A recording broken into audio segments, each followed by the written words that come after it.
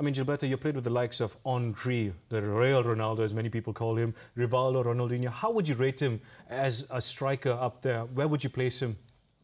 Oh, I can say that he's close to them. Yeah.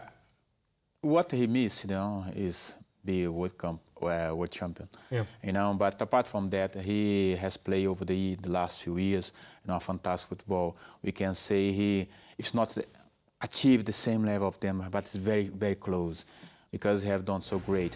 He is very professional, got a lot of quality, and the player that everyone likes to watch, because he always get the ball and try to score a goal. Everyone expects that for any striker. But when I see someone like Ronaldo compared to the players you just talked about there, who Gilberto's played with, I see Ronaldo not as a natural footballer as those players. Those players there, you talk about, the real Ronaldo, Ronaldinho, Rivaldo. He wasn't as natural footballer as him. He's had to work hard to become that, to become what he is now, Ronaldo.